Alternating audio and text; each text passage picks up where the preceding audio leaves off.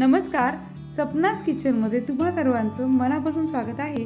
आज आपण करणार आहोत पुदिन्याची चटणी आणि ही पुदिन्याची चटणी फक्त 1.5 ते 2 मिनिटात होते। तुमच्या ताटही त्यामुळे सुंदर दिसतं आणि चवही खूप छान लागते। तर ही पुदिन्याची चटणी करण्यासाठी मी इथे पुदिना वापरलेला आहे आणि तो पुदिना ताजा आणि मस्त धुवून निवडलेला आहे।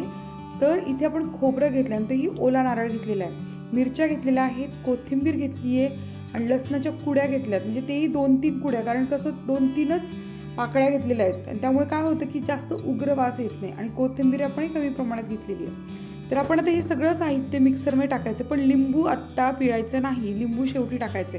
अजून एक पदार्थ मी इथे टाकणार आहे जो मी इथे घ्यायची विसरली, तो सगळ्यात शेवटी आपण चटणी टाकूयात। आता इथे सगळं साहित्य टाकून आपण मिक्सरवर छान बारीक करून घेतली चटणी, पण अजून चटणी आपली झालेली नाहीये, आपल्याला अजून 2 पदार्थ याच्यामध्ये टाकायचे आहेत।